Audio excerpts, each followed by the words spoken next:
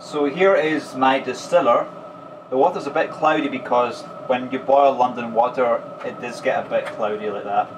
Now this is the fan.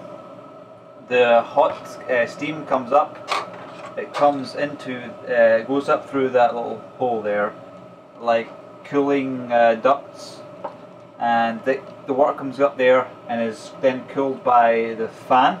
Let's get this thing on now.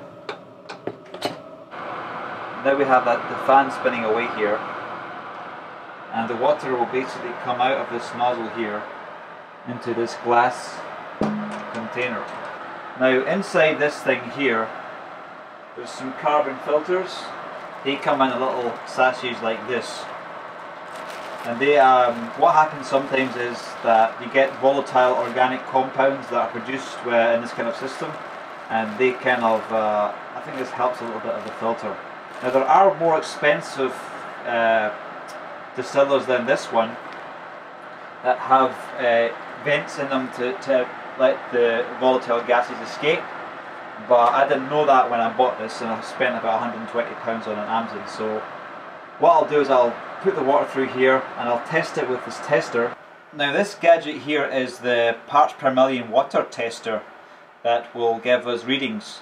If you just take like one of those Brita filters and filter them, let's see what kind of reading we get. So we get 249. Now if we get some ordinary London tap water, let's see what value we get here.